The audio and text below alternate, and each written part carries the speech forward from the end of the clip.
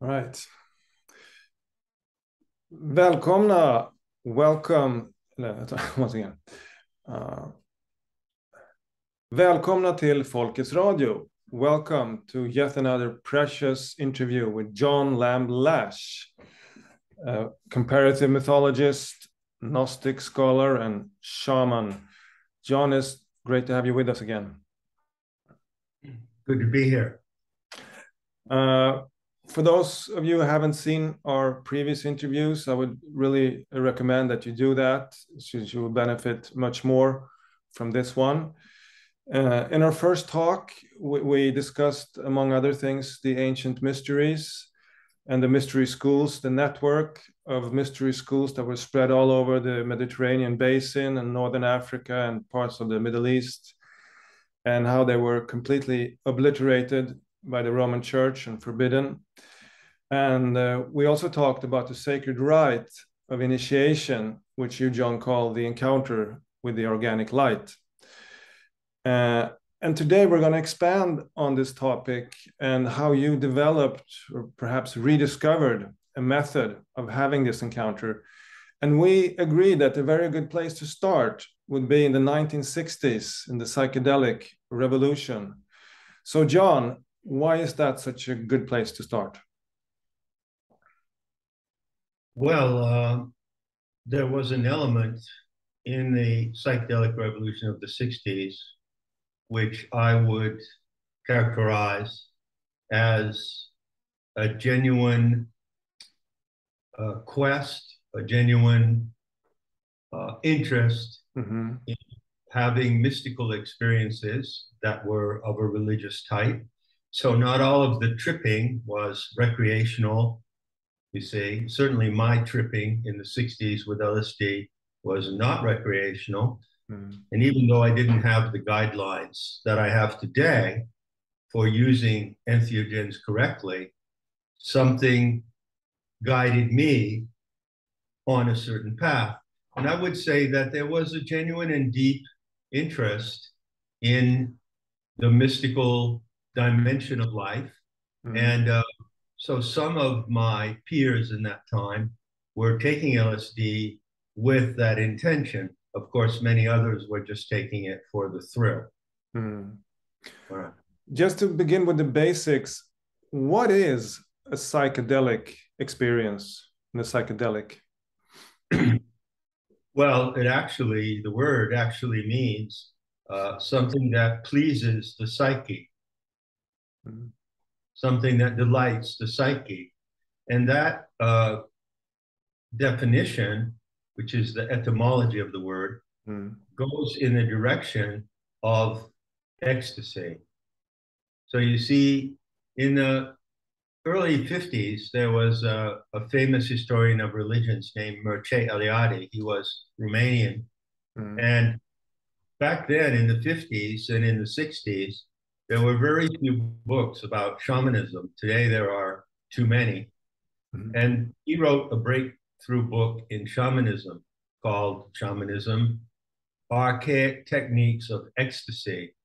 And that word in that title is tremendously significant because it points to an often overlooked fact, which is that in trance states and under the influence of certain entheogens, certain psychoactive plants, the subject experiences ecstasy. And this ecstasy is an extremely powerful emotion that completely takes over your being.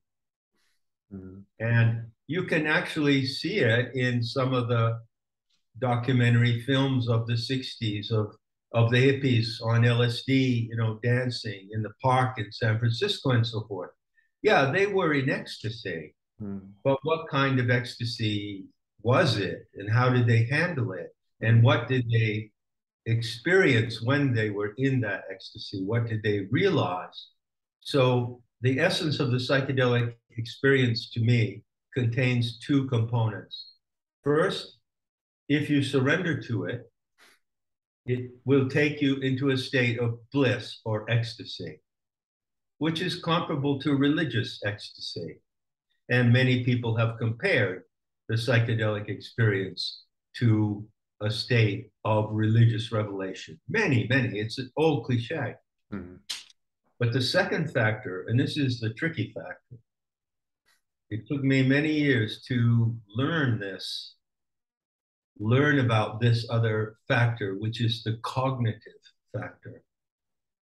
What can you actually know? What can you actually learn? What can you actually realize in that state? So in the 1960s, I was 15 years old in 1960, and I was thrust into the movement of my generation. But I must add a few caveats. I did not really fit into my generation. Even though I was in there, I was not of that generation in the way that they behaved. So I did not get along with hippies. I did not like hippies. The same thing for my close companion at that time, Jan Kerouac, was the daughter of the famous American writer Jack Kerouac. Mm. Jan and I kept to ourselves. We were really private people. We didn't like hippies. Mm. I never did LSD with anyone else during the 8 or 10 times I took it, around 66, 67. Always took it by myself. And I never participated in orgies with hippies. I never went out dancing with them. But I was at the heart of that generation. And what happened to me was that somehow I was able to make a path through that movement. I didn't belong to the movement. I didn't identify with it. But I certainly felt the zeitgeist. I certainly felt the revolutionary need to liberate consciousness from programming, from indoctrination, from parental scripts, from religion. And many people felt this need. That is what gave us a unity. But something about me, I don't know, maybe it's inexplicable, led me to find my way through that and to take a path that eventually led me to the mysteries. Mm. And that's not, I don't want to go too deep into this, but there's a lot of speculation on what actually brought about the psychedelic movement. Some people claim that CIA played a major role by buying up tons of LSD and handing out to college students, that there were basically two movements, one underground, authentic counterculture movement, and then one more sort of devious that was sort of really about social engineering, but that they basically lost control of their own psyop finally, so they stopped it. I don't know how you view that. That's correct. That's more or less how I view it. Yeah. There was an authentic grassroots counterculture movement. Yeah. And I am a living survivor of that. Mm. I have never lost a beat. No. I have never dropped a stitch from the movement. Mm. And what happened was that, according to the way the authorities work, as you know, they saw in the youth movement a wave, a tremendous tsunami happening of revolt, rebellion. And they also saw, or thought they saw, it's better to say, they thought they saw possibility of enforcing their authoritarian mind control games through the use of LSD. They thought that LSD could be used as a tool for mind control. And so they hijacked a good part of the movement. And that hijacking was a terrible tragedy of my generation, my opinion. I'm extremely fortunate in that I escaped that hijacking. It didn't affect me. One reason why it didn't affect me was because I dropped out of college, you see. It's really important when you look back at that picture to bear in mind that there were in college at that time certain influential professors, namely Herbert Marcuse and others. And these men who came out of the Frankfurt School and that whole mafioso legacy had a very definite agenda of wanting to seize the genuine impulses of my generation and steer them in a leftist Marxist direction, which they did. I never had any part of that whatsoever. I was completely saved from all that. But it's important to see those were the factors in the equation. And if you ever read the book, it's by a man named John Marks, I think, Marks, about the making of the Manchurian Candidate. You'll see that it gives a very good coverage of how the CIA experimented with LSD on people. Not only did they do individual experiments giving LSD to subjects and not telling them and then filming them, but they also took over when LSD was made illegal in 1966. They played a large part in the underground market of LSD. So they thought that they could manage LSD as a tool to their purposes, and they couldn't. They couldn't, they say. Yeah, talking about the university, one other very famous, I don't know if he was a professor, scholar, Timothy Leary, he created this meme, turn on, tune in, and drop out. I think Richard Nixon called him the most dangerous man in America. And this meme really had a lot of impact, didn't it? Well, yeah. I mean, I dropped out. I dropped out of college, but I didn't do it because Timothy Leary told me to do so. Okay. You know? I encountered that slogan. It was everywhere. You couldn't really avoid it, you know. But at the height of the 60s, when Timothy Leary was a guru, I didn't really have much to do with that. I dropped out of college, not because I was rebelling against society, but just because I thought it was stupid and it wasn't, I wasn't interested in what they were teaching in college. I was really disappointed. So yeah, a lot of my generation were influenced by that formula. And I used to live in Laurel Canyon, not far from where Leary lived in the 70s, late 70s. And I talked to him on the phone once and almost met him. I never ended up actually meeting him. But years later, I did meet his close confidant and partner, Joanna Harcourt Smith. So I think she was married to Leary, I'm not sure. Anyway, she was incredibly close to Leary, and through her, I learned a lot about Timothy Leary. And it's an important story, and I'm not sure if the complete truth of that story has ever been told.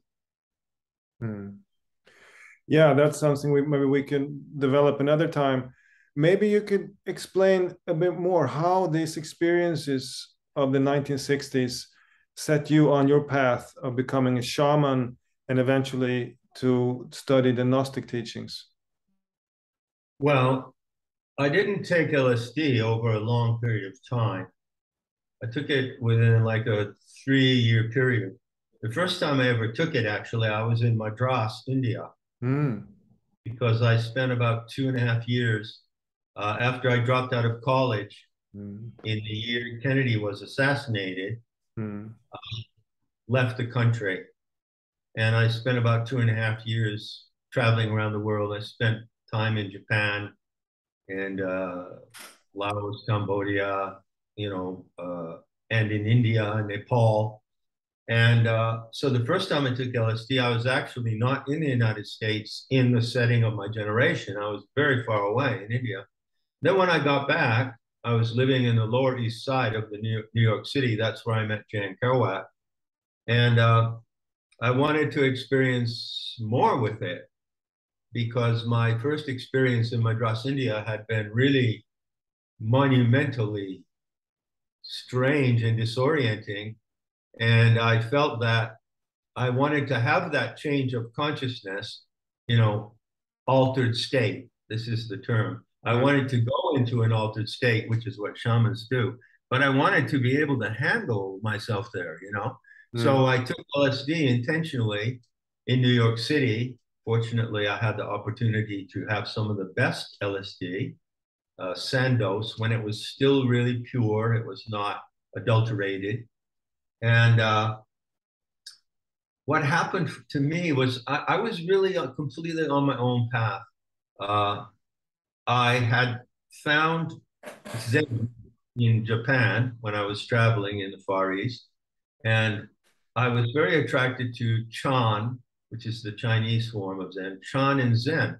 And I was extremely attracted to this idea of non-attainment Buddhism. Now, very few people know what that is. In fact, I don't know if I've ever met a Buddhist who knows what non-attainment Buddhism is. But it's the Zen spin. It's Satori, sudden enlightenment. It's just like enlightenment is something that just happens to you instantly, and you don't have to go through elaborate practices to achieve it. I was really attracted to this idea. And I think what happened to me in those early days when I was taking LSD in New York City was that I took LSD sort of with the idea that I was just going to have a sudden enlightenment, you see. And so I did it in a very solitary way. And I also did it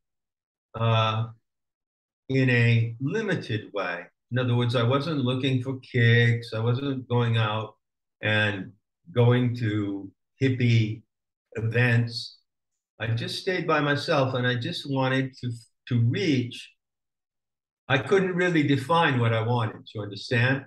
But what I was looking for was to reach some pure awareness of what consciousness is, and to have some pure, clear experience of what consciousness is. And I did have those experiences, fortunately. There are two things that guided me during my early LSD experiences. Like I say, I took them for a period of about 3 years. I experimented with LSD, and then for a long time I didn't. For instance, Jen and I were together at that time, and we left New York and we went to Mexico and we went to the country, and we never did LSD together. We never did anything, mushrooms or anything. But during those 3 years, I'd say there were two things that determined my particular way of undergoing the psychedelic experience. One of them was that I resisted hallucinating. Now, if you ask me why I did that, or how I even had the idea that I wasn't going to hallucinate, I can't exactly tell you. It's just something that I knew. I remember it so clearly because when people around me in that genre, hippies, talked about LSD, they always talked about all the hallucinations they saw. And I didn't want to see any hallucinations. I just wanted to see what was consciousness. And the second thing was the light, of course. The first time that I bought LSD in New York City, which was probably in 1967, I paid $5 for it. And I went to the house of the person, completely someone that I didn't know. I walked in, met him, we shook hands, we looked at each other. It was kind of a solemn moment. Mm-hmm. And, you know, okay, I respect you, you respect me, I know why you're here. And I gave him the money, and he had this tab of Sandoz, and he put it in my hand, and he said, "May you see the clear light." Mm-hmm. Now, that will give you some idea of how some people at that time were serious and sincere mystics who used LSD in the correct way. Mm-hmm. And so this thing about the clear light is really interesting. Alpert Leary and Metzner talk about seeing the clear light in their book, The Psychedelic Experience, which is an excellent book, by the way. Mm-hmm. Even today, if anyone wants to take LSD, read it. It talks about ego death. which is the essential requirement for a true experience. And I thought, well, what about this thing about light? You know, light. Well, anyone who's taken LSD, good LSD, knows that there are two primary phenomena that happen to you when it comes on. One is you hear a ringing sound, a really high, steady, sweet, very, very sweet ringing sound. And there's something about this ringing sound that's ecstatic. It's beautiful to hear it, and it kind of carries you into the trip. And the other thing is, of course, the light. The light that you see. I mean, everything is so brilliantly illuminated by the light, and you can see the microscopic details of everything. You're looking at your own hands. You can see the cells in your own hands, and everything is magnified in this tremendous light. So I had that experience of light. I found it really to be genuine. It's not something that just, it's not an hallucination. No, it's a heightened perception of what really is.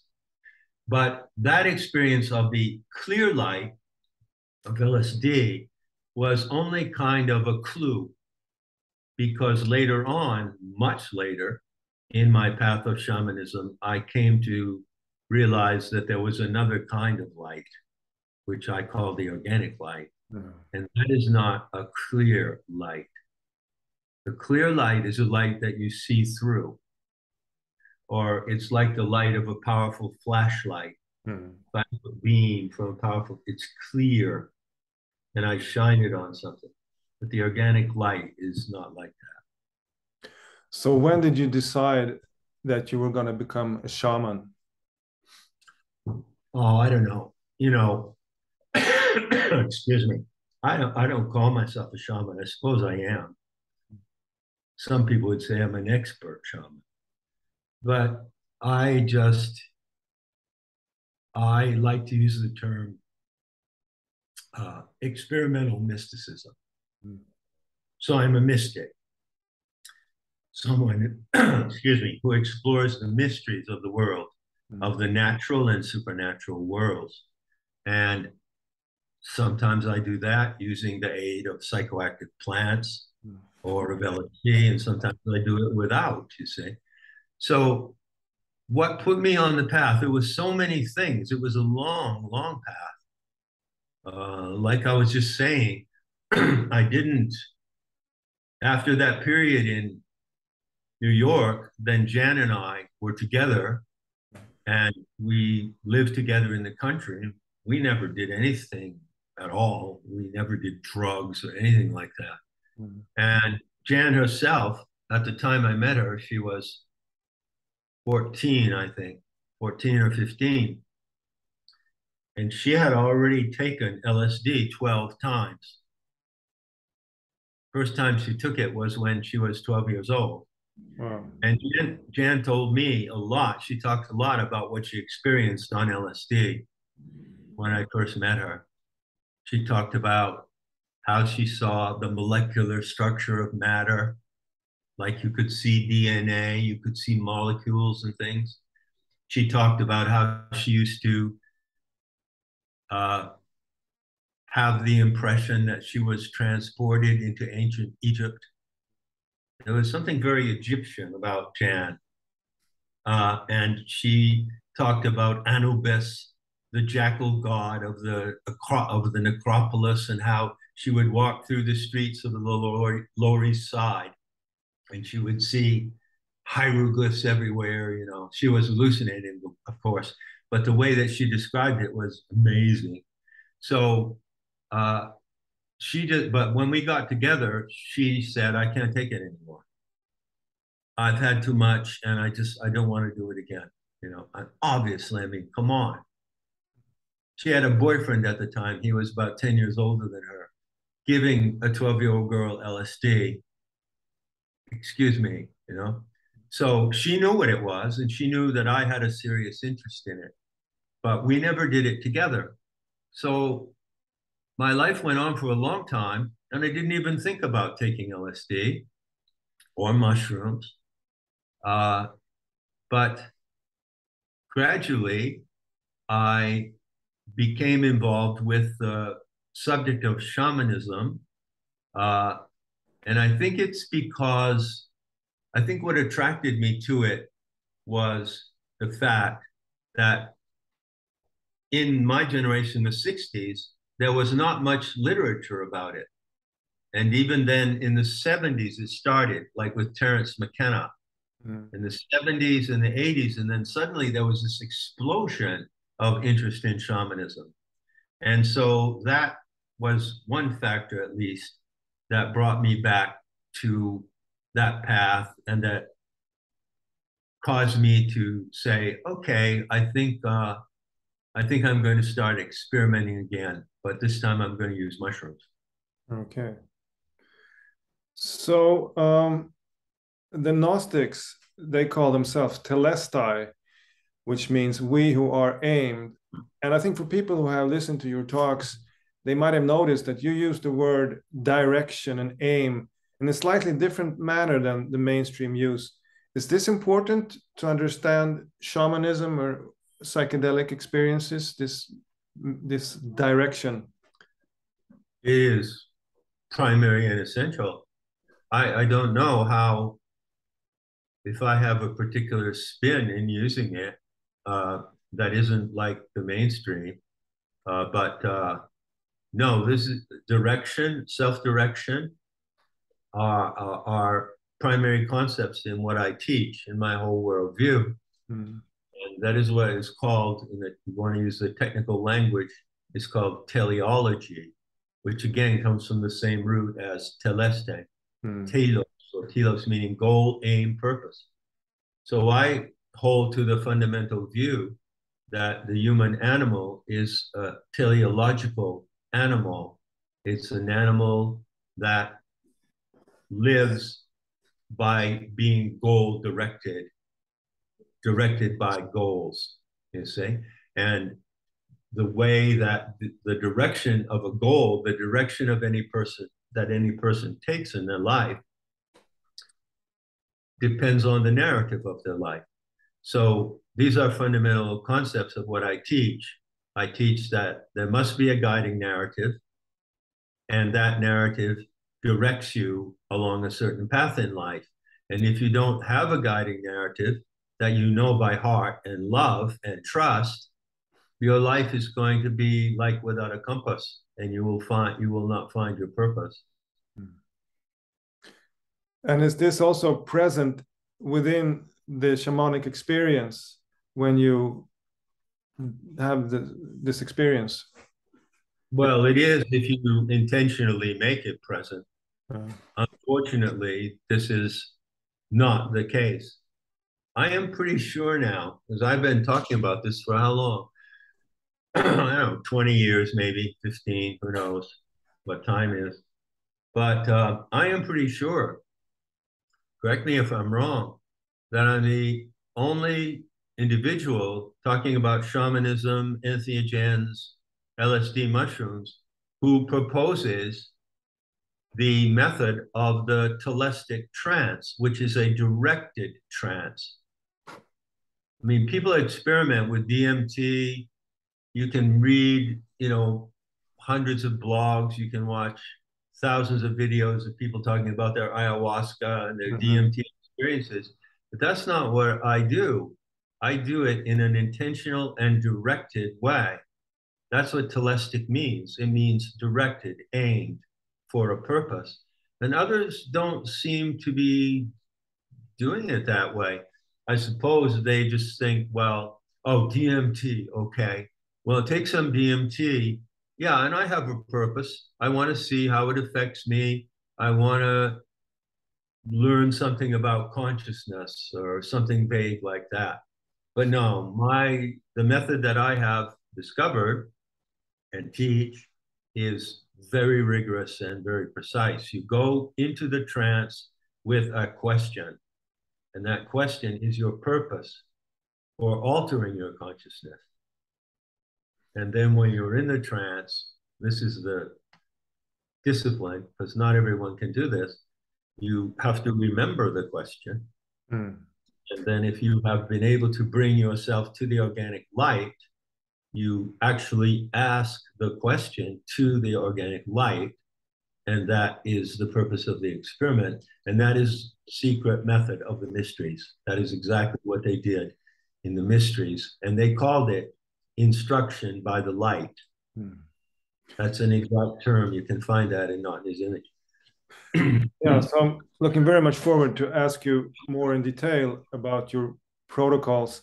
I just wanted to, for those people who maybe haven't heard the first interview, we talked about the Nag Hammadi codices, a library of books that were miraculously found in an Egyptian cave after like 2000. They were like 2000 years old, and thanks to those books, we have some knowledge what actually the Gnostics were teaching beyond all the distortions and censorship.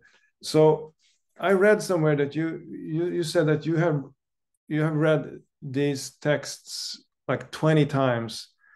I'm just wondering, did you, when you were born the same week that these texts were found, did you have like a feeling early on that you had some certain connection that this was going to be like your destiny in life? That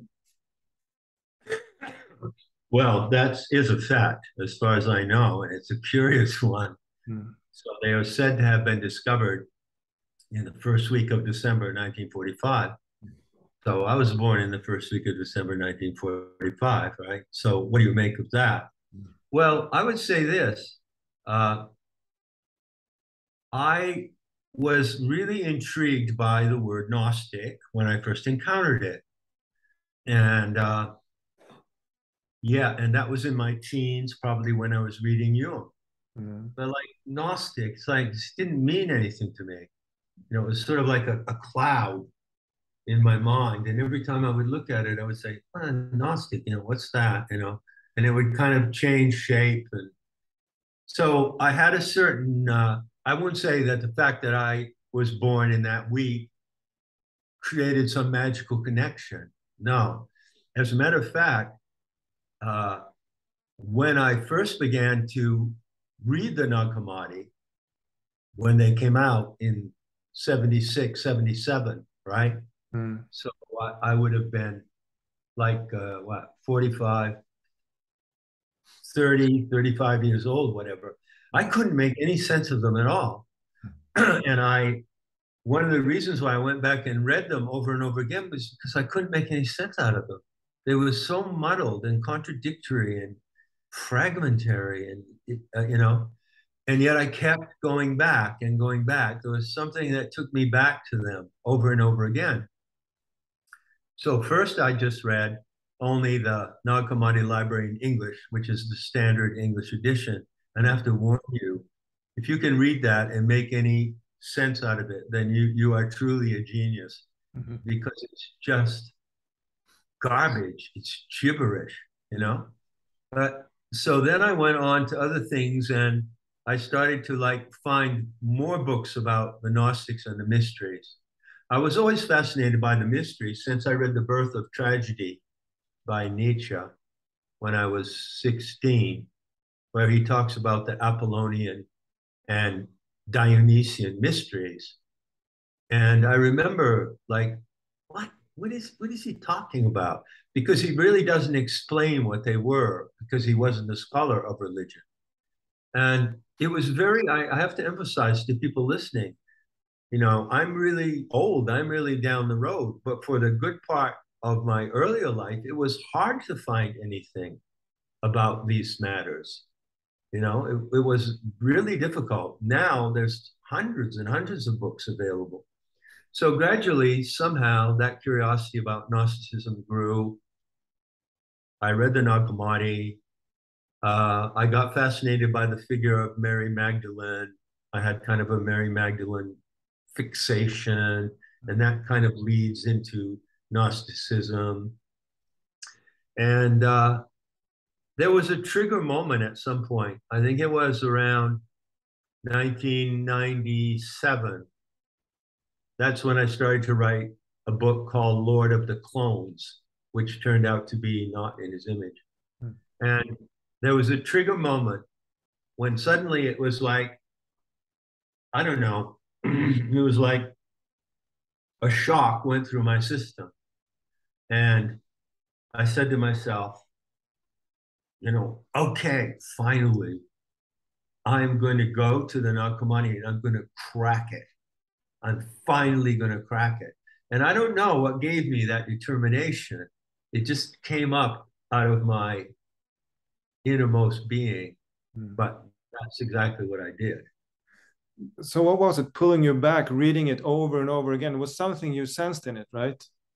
Yeah, I sensed that there was something in there that you couldn't find anywhere else, which is definitely true. Mm-hmm. I certainly was attracted to it because of the primacy of the goddess figure, because I have always been a goddess boy.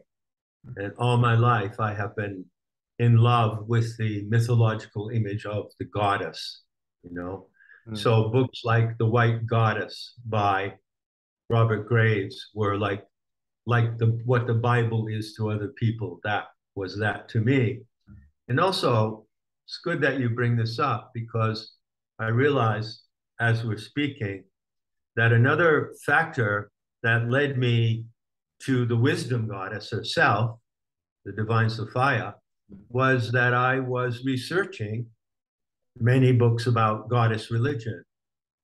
And there was a movement I think it was in the late 70s and into the 80s, to some degree involving feminist scholars, but it was a genuine movement, and it was called goddess reclamation. Mm-hmm. So there were books and scholars and people who are trying to say, let's go back to the ancient roots of Egypt, Sumeria, Greece, wherever, and let's dig out the body of the goddess, because she's been buried under a lot of trash. And let's restore the image of the goddess. And I was tremendously attracted to that. And that was another vector that led me down the course to that final moment where it all came together I think it was in the spring of 1997. So for those who perhaps haven't heard the previous interviews, you can just have a short recollection. What is the encounter with the organic light? Well, it's a unique experience, and I consider it to be the most beautiful experience of which a human animal is capable. I say that because the organic light is a phenomenon of nature. It's not an hallucination. It's not something that happens in your mind. It's a phenomenon of nature, just like waterfalls, giraffes, rivers, the dirt under your feet. But it is the presence of super nature, of a supernatural living luminosity that is alive, okay?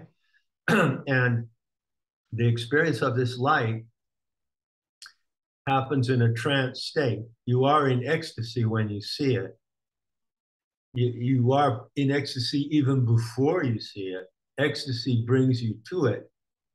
And then when you see it, there is even a higher ecstasy. But I have to emphasize something. I don't know. One of my problems that I have in communicating and teaching is that I'm really a solitary figure. And I'm not social, and I never have been. I mean, I've had good social life here and there, but basically I live in a retreat, and one of the unfortunate consequences of that is that I don't know how people talk socially. I don't follow social clues. I don't know what the tropes are, what the memes are. I'm a little better at it now, but for most of my life, I didn't have a clue what people were talking about, because when people talk socially, words are not just words. Let's say a car is not just a car. The word car has connotations to it, and I could never follow what these connotations were. So I'm bringing this up now because I'm wondering, what are the connotations for normal people to the word ecstasy? What do you visualize when I use that word? You're asking me? Yeah, I'm asking you. Why not? You're the only Yeah. one here right Well, I guess it's a feeling of very strong bliss and pleasure and sort of harmony. But how does someone in a state of ecstasy behave? How do you picture their behavior? Are they shouting and dancing and waving their arms? Probably could be, yeah. It probably could be part of a sexual experience, I guess. They also could be in lotus posture with their eyes closed and in meditation, right? Well, I guess, yeah. Yeah, some people claim that yogic practices lead you to bliss, right? Mm. So the point I'm making is that when you're in this state of ecstasy, you don't, one of the rules of the mysteries is that you don't exclaim. That's what it's called the mysteries. The mysteries are the places, are the rituals when you experience ecstasy and surrender in the presence of the supernatural, but you don't exclaim, you don't shout out. The word mystery comes from a Greek word muein, which means quiet. You can murmur, but you cannot shout. And so when you're in the presence of the organic light, which is the most beautiful experience anyone can have, it's the most beautiful sight. You don't wave your arms and shout and jump around. You're very calm, very sober. You say that's part of the discipline, and you can't hold that experience unless you are calm and sober. You see. So the main point is of this practice, holistic shamanism, is that you use the psychoactive plant as an emissary. The plant is the one who takes you to the presence of the organic light. You say, well, why can't you get there yourself without it? Right? I often get this question asked. Well, you can. And in some cases, I have gotten to the organic light. You know, it came to me spontaneously and to others as well. But if you want to go there deliberately with a question to be instructed by the wisdom goddess herself, who is your divine mother, then you use these protocols. And the purpose of the plant emissaries is twofold. One, they allow you to put your ego aside. Okay, how do they do that? It's brilliant the way they do it. When you accept like a psilocybe mushroom, like cubensis or mexicana, and you drink a potion or you eat the mushrooms, you are actually letting that species borrow your nervous system. And they will run your nervous system in a way that you can't run it. And they will take it to a heightened level because that's what they do. That's why they exist. They're benevolent allies and teachers. And in taking you to a heightened consciousness, they allow you to have the privilege of your ego melting away. Now, you don't entirely forget who you are. You don't get amnesia. You don't freak out because you can't remember your name. It just doesn't matter who you are anymore. You're just a naked, anonymous witness to the most sublime sight in all of nature, which is this light. And this light, what I'm telling you now, by the way, was it never was allowed to be told. Yeah, I wanted to ask you about that also. The mysteries, the ancient mysteries, were protected by a vow of silence, not to speak publicly. Was this something you thought about before going public with the mysteries, that the time had come to sort of break this vow? Yeah, I thought about it a lot. excuse me, you can't imagine how much I thought about it. And I still do, because it was a big thing, at least for me, it was, you know. And I know why. It was a big thing because I know why they did not talk outside their mystery cells about what I'm telling you now. They didn't, because I've explained it in Not in His Image. It's like if I knew a beautiful place by a waterfall and a pool and some beautiful rocks and a garden and magical animals around, you know, and I used to go there all the time, and it was just a place of such beauty and bliss. And you're my friend, and I want to take you there. Well, it's better if I kind of just take you there blindfolded, because if I describe it all to you before I take you there, you see what I mean? Mm-hmm. Have the expectations. Yeah, you have expectations, and also because who knows what you will think, who knows what the people that are listening now think about what I'm saying. I can describe the properties of the organic light in great detail. Mm. And I can assure you that they are the same for everyone who has them, who has that experience. But the Nishas decided, well, we take great care in choosing people into our inner circle, and we take great care in following our protocols. So we trust that our method will allow people to reach the organic light, but we're not going to tell them what it's like to be there beforehand. Hmm. We're just going to leave them to have the pure spontaneity of the experience, you see? But I broke that vow, and I've described it extensively. And yeah, I do, I think about that now and then. Believe me, I do. Just on this point that a lot of people are opposed to the use of any substances, saying that one don't need drugs, quote unquote, to have a mystical experience. I want to read a short quote from your book, Not in His Image. Initiates in the mysteries realize that the goddess requires of those to whom she reveals herself the humility to admit that they cannot fully know what it means to be human without the inspired guidance of non-human beings, including plants.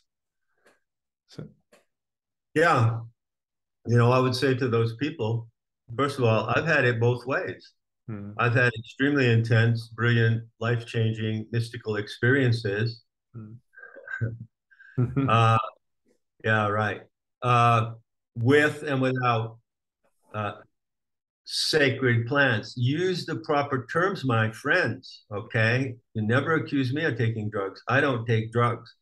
I think I had cocaine like 4 times in my life in some weird situation, you know. Somebody offered me some. DMT, no. These are sacred plants. They are given to us by nature. And I would say to those who categorically insist that we don't use any kind of substance to achieve higher consciousness, I would say you're saying that due to not realizing how insane you are. How insane you are. Because the goddess has given us these special nitrogenous plants, which have what are called psychomimetic properties. The chemicals in these plants are just like the chemicals in your brain. Do you know that? The same chemicals.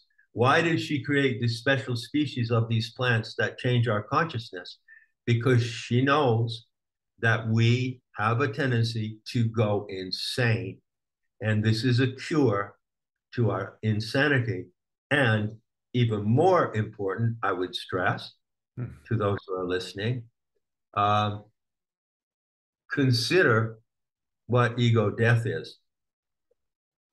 And I will not take criticism or advice from anyone about my shamanic discipline who has not themselves experienced the reality of ego death, because that's what the plants do. They bring you through the portal of ego death into the greater sacred connection with life. That's why they're here. They are gifts from the goddess. So you spent many years in Andalusia in Spain. And if I understand correctly, that's where you developed some of these protocols for encountering the organic light. So perhaps that's a good place where you could just tell us a bit about these protocols and what you did there in Andalusia.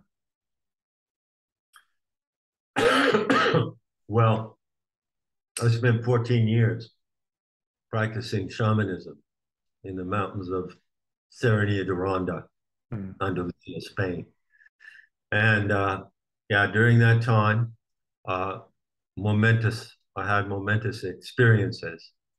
And I formulated much of what I teach based on those experiences. Now, other people did come and go, but and some of them I also served as a guide to shamanic experiences, but most of them were able to handle the discipline.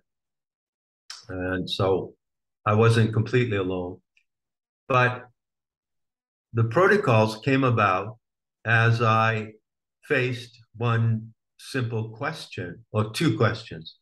Okay, if these plant allies will act as emissaries, go between, and take me to the organic light, well, that's wonderful because it means that I have the option that I can go by choice. Oh, today I think I'll go to the organic light, right? That's a very big deal. That's nothing small.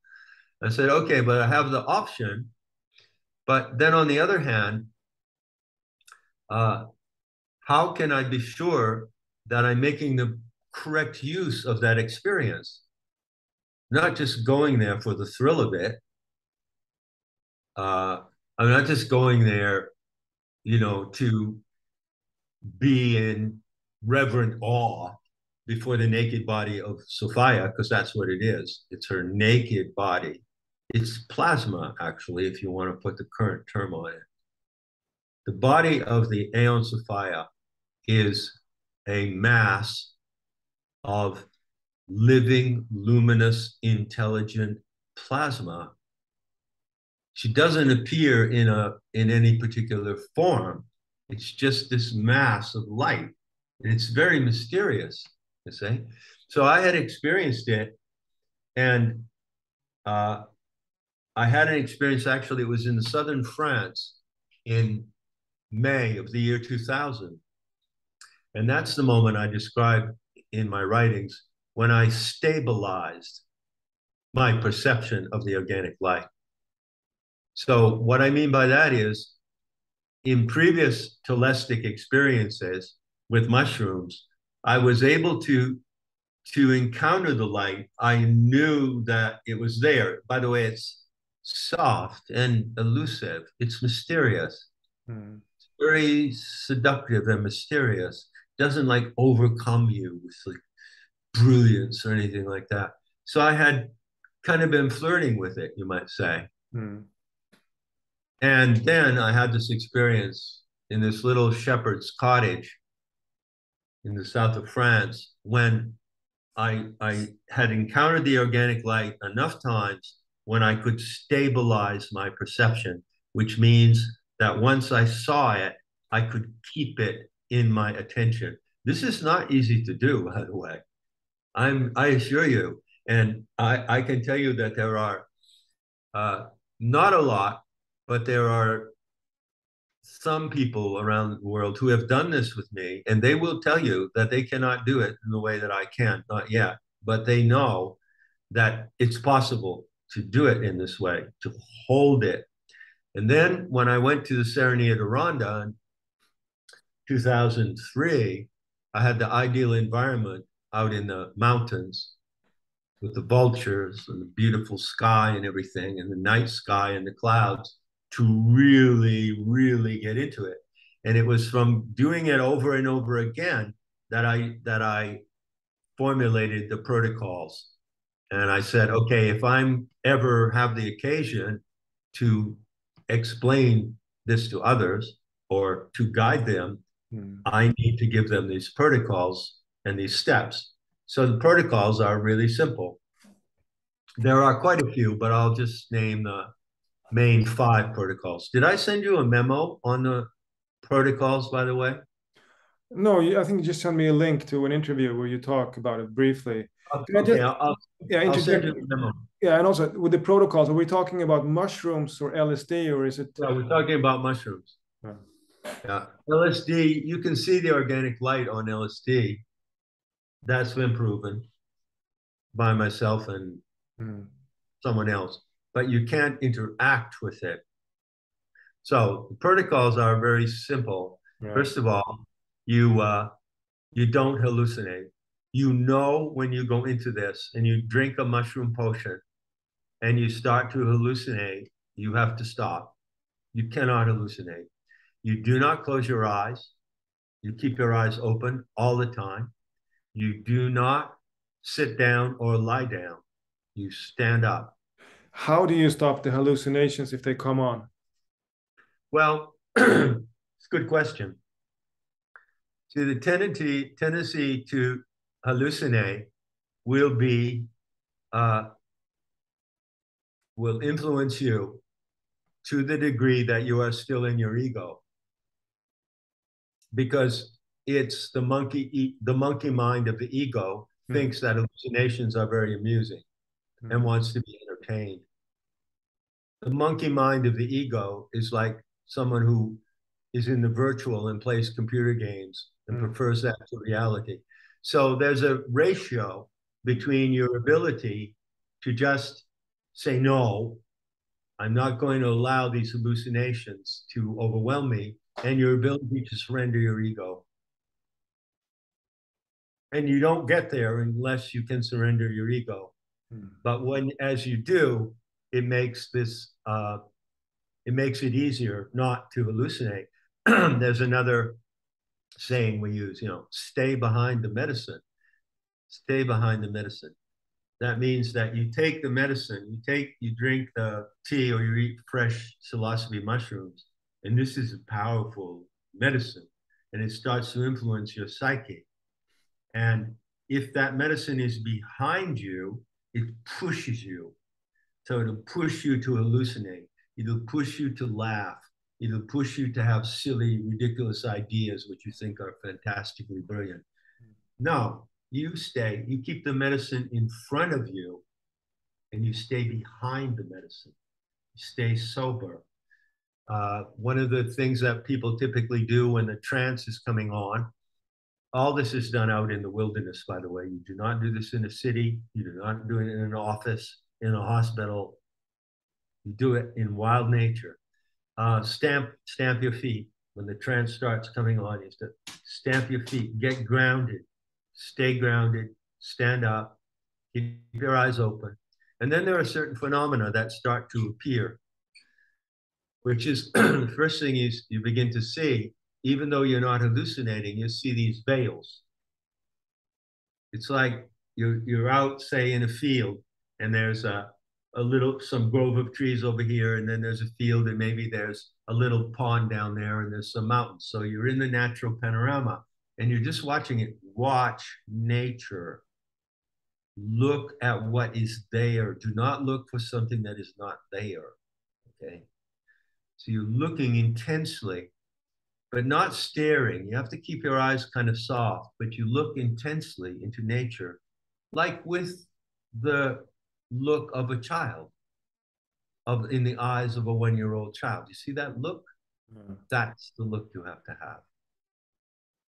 And as the trance comes on, people will typically see that there's a kind of transparent veils across your field of vision.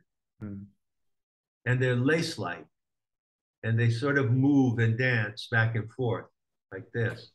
This is a very important moment. You're not hallucinating. Those veils are actually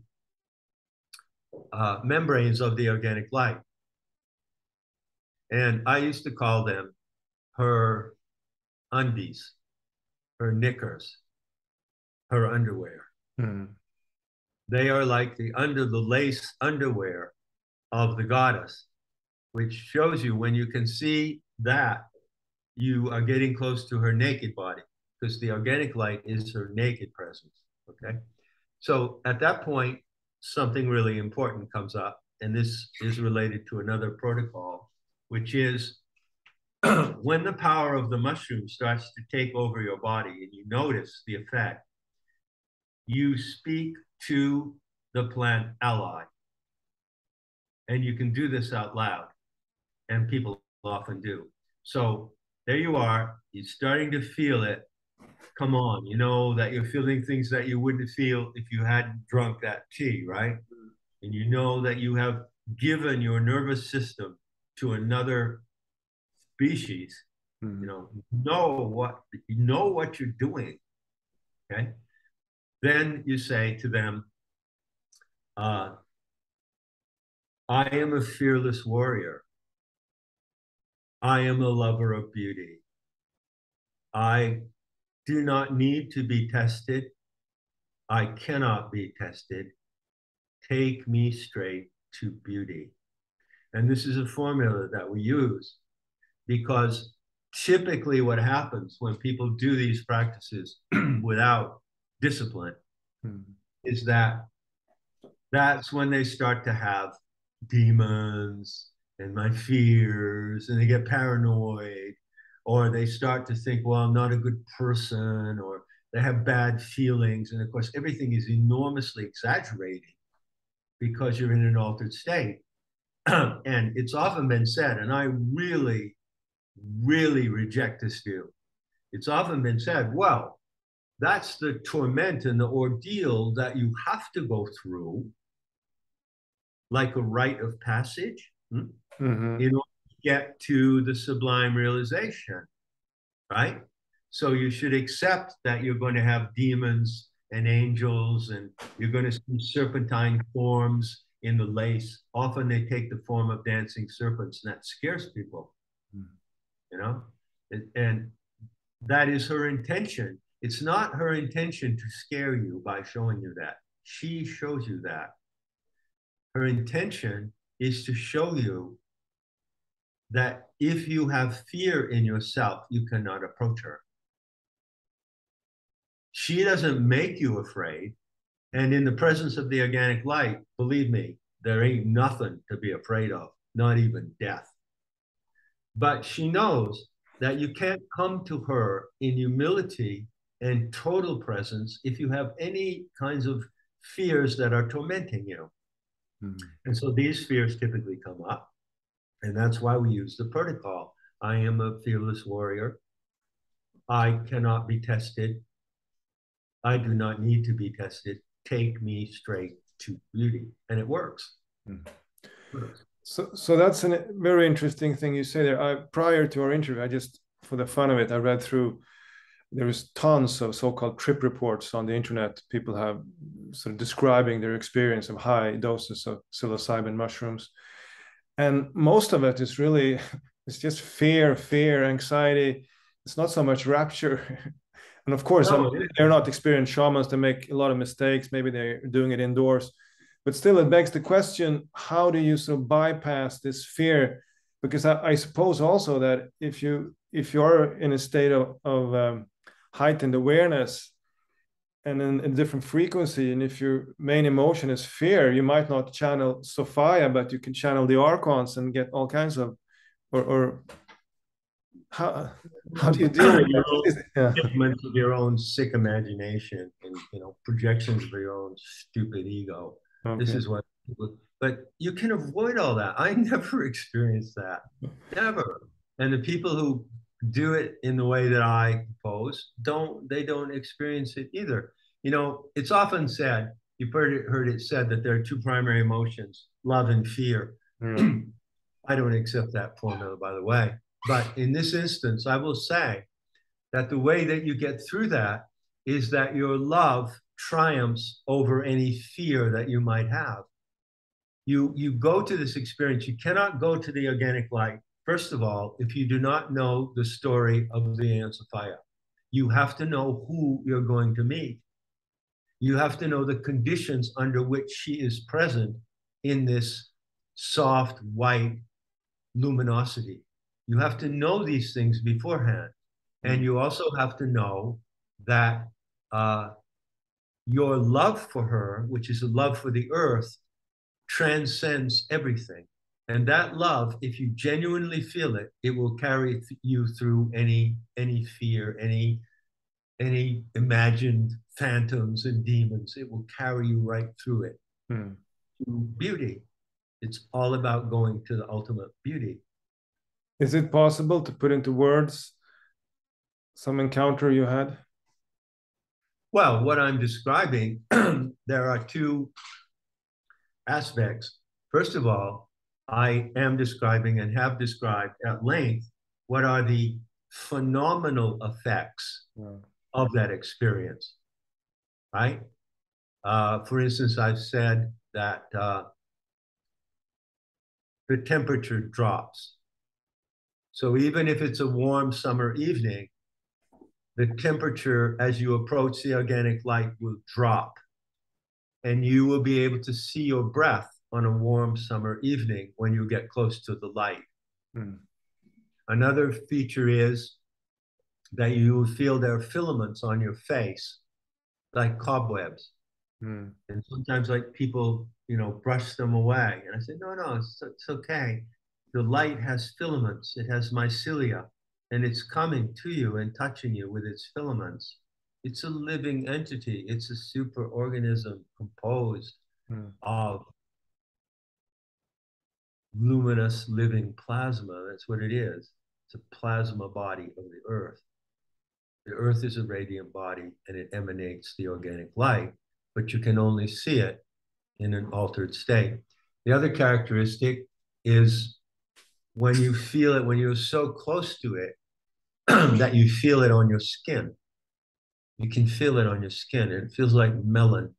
It's as if someone took a slice of cantaloupe and they pressed it to your face.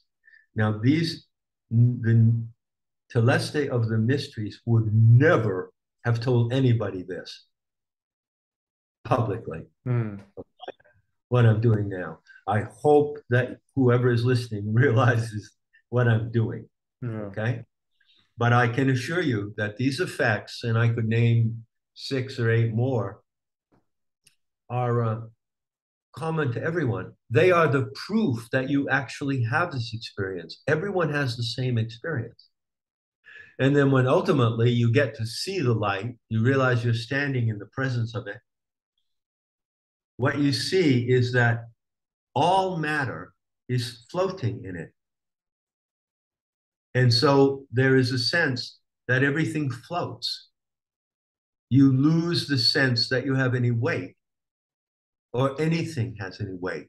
You can look at a mountain and it looks like it's floating. And guess what? It is. It is literally floating in the organic light, because the organic light has the property of infinite buoyancy. And what is it in this experience that makes it sort of the pinnacle of human experience? That you rid your fear of death, or how would you describe it?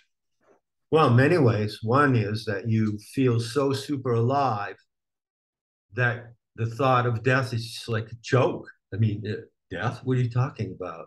If I can feel this alive in the presence of the source of my life, you're in the presence of the source of your life. But death is like a joke. Also, you have access to wisdom. You can ask her things. She will answer questions. She will show you things. You have access to the greatest teacher of all. The wisdom goddess is the greatest teacher of all. But it's just indescribably beautiful. It's the most beautiful thing in the world, is to see this. But when you see it, you don't jump up and shout and jump up and down. You will break the trance if you do that. You have to come to her with a certain calm and steady poise in order to maintain that experience. So, yeah, it's, I don't know what else can I tell you about it? I wish there some other people who succeeded in experiencing the light among my students and friends were here, and they could give you a word, because just coming from me, you might think, well, what the fuck, he's the only guy that knows this, and he's the only one who's talking about this, but I'm not. I'm not. So we're going to wrap this up there. I want to bring up one more thing, just to introduce it with a topic, with a quote from your book, Not in His Image, which, by the way, I recommend everybody to read. It says, co-evolution with Sophia depends on contact with the goddess in her epiphany of the substantial milky light, as the ancient initiates experienced it. But such contact is impossible as long as single self-identity dominates consciousness. And this thing, single self-identity, many people have talked about, like, for instance, Albert Hofmann, who discovered LSD, that this is really plaguing our culture and our civilization. Can you speak a little bit to that? Yeah, it's a big issue, and I appreciate you bringing it up. It's relevant because it's not only an issue that comes up in the discussion of the organic, but it can also come up as an obstacle. Say, single self-identity is, in a way, just a fancy way of talking about your ego, But in a deeper sense, what it means is that there's a paradox in identity. You are an individual. There's no doubt about it. There is you, and there's never going to be anyone like you again, and there never was before. You are a singularity. Every one of us is a singularity. And so that is the truth about the single self. But the other side of it is that you can't know that truth if you just hold it by yourself. See, that's the pit of narcissism and self-obsession. When you hold that awareness of your human singularity in the presence of the source that gave you life, then it's transcendent. You see? So in and of itself, it's a dead end. But I must emphasize that in conclusion, and maybe this is an important qualification, repeated experiences and encounters with the Aeon Sophia do not dissolve your identity. They, in fact, make you stronger as an individual. But you're just an individual who knows that your life is not yours in the first place. Her life. You are just an expression of her life.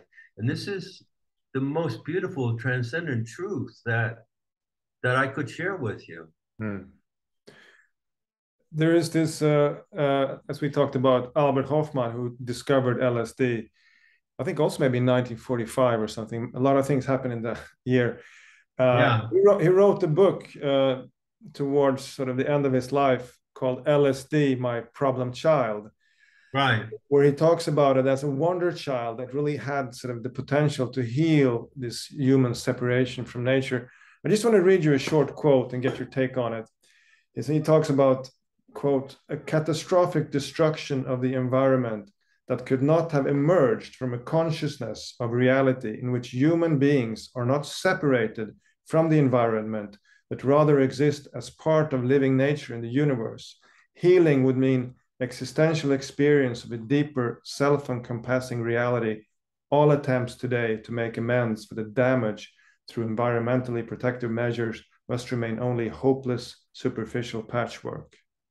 Yeah, well, that's beautifully said. And he definitely knew what he was talking about. So, he said that at the end of that book, that LSD was a problem child because the introduction of LSD into the world posed some problems and raises some very valid questions. But he said at the end, it's really my Wunderkind. It's my wonder child. Well, what is the wonder child? You are the wonder child. I am the wonder child. Every individual who can stand in the presence of their divine mother and handle that obliterating beauty is a wonder child to her. So she welcomes her children into her life. And this is another effect that I can describe to you, that when you're in the presence of the organic light, it's an animal. It acts like an animal. It has emotional and animal reactions. And when the Aeon Sophia knows that the human animal standing in front of her knows who she is, you go knowing who she is, otherwise you're not going to get there, then she flushes amber. So this is a real effect. Generally, the optical quality of the organic light is soft, white, and it has the texture of marshmallow. But there are moments when it blushes. When she has emotions, the light blushes. And one of those blushes is the blush of amber, which is the way she shows. It's like through that, she says to you, yes, I behold you. You are my child, beholding your source. It's all really very simple. It's like a magnificent fairy tale that's completely real. Yeah. I remember when I saw this movie, Easy Rider, I think it came out 1969. And I saw it again like 30 years later, and I understood it more than. And these two motorbikers go out to find the true America, and there's a lot of trips and parties. But at the end of the trip, they get sort of killed by some rednecks. But before that, one of them, I think Henry Fonda plays this role. He says to the other one, "We blew it." And I realized the second time I saw it that it probably meant the 60s. And there's a psychedelic scholar, Robert Forte. He has said that a sort of direct experience of the divine is the goal of spiritual seekers everywhere. But without the proper framework to understand mystical experience, even glorious encounters with the divine can be problematic or confusing. And it has to be sort of a framework to exist, to structure and define these experiences. I don't know if you agree with that, and if maybe you could just say a few words about your own mystery school. Well, I do agree with that. I met Robert Forte, by the way. I met him at the International Psychedelic Forum in Basel. All right. Okay. Okay. Yeah, I agree. But what does he propose for a framework and a discipline? I don't know if he has one, but I sure do. So the framework is the story of the wisdom goddess. You have to know the story. Getting back to our initial point, being directed. You know, the story, the narrative tells you what you're going to see, who you're going to meet. And then you follow these specific protocols, which are simple, in order to stay on track. Because when you go into high trance, you're not in control of your body necessarily in the way that you are normally. You know, so it's a discipline. And it's a discipline that I teach, and I don't know how many people even know that I teach it, but it's the same as the discipline of the ancient mysteries.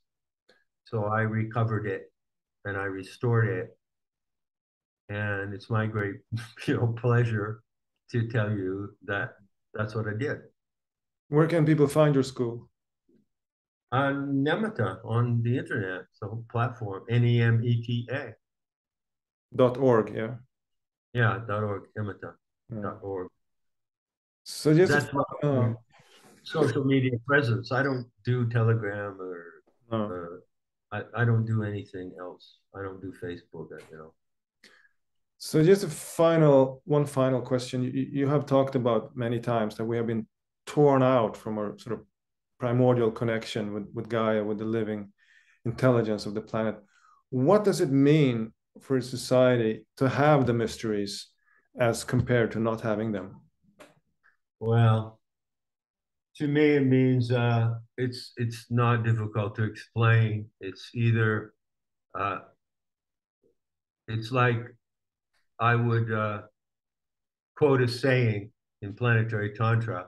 We attribute this saying to the mother Kali, Kali being an aspect of Sophia, particularly of Sophia's rage. So Kali is a very powerful witch, and she's a protector. And Kali says, either you are party to my supernatural magic or you are rubble. And that's what I say. The life without the mysteries, a society, a community without the mysteries in the future is rubble. It's the cremation ground of Kali. That's the only option. It's either go to the core of the mystery of life or end up in the rubble. To me, there's no middle road. That's where we are today. I believe so. Well, I want to thank you, John, very much once again for a very fascinating conversation. Well, my pleasure. We seem to converse pretty well. Yeah. We get along. Yeah, sure do. So I'm going to stop this recording here.